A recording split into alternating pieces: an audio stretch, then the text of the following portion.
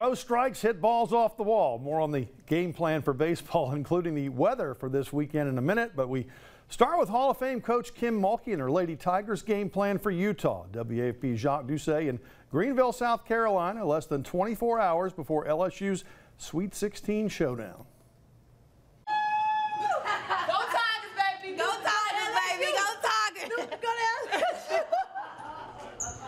Go Tigers, baby, go Tigers. LSU's long and exciting season has brought them here to Greenville, South Carolina. 2 victories before the weekend ends, and the Tigers will be on their way to the Final Four in Dallas. In my career, all I've ever wanted was for my players and our fans to experience the high you get from cutting down a net. The greatest joy I have now in my career is sitting back and watching young people with these tears in their eyes of joy, and there's no greater feeling.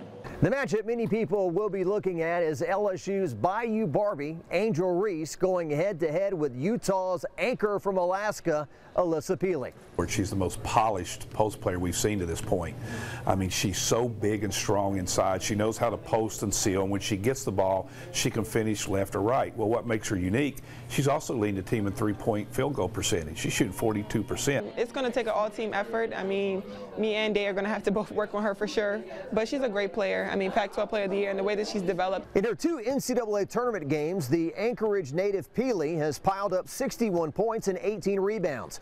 Peely is listed at 6'2", but in a recent interview, her father says, no way. I mean, and they put her at 6'2". She's not even 6. She's like barely 5'11", you know what I mean? 6 foot with shoes on, but and for her to do that kind of stuff at that height, that's crazy. That's more impressive than the 6'2" that they're saying.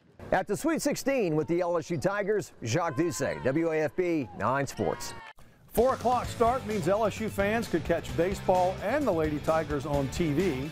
The showdown between Arkansas and LSU baseball moved up to high noon on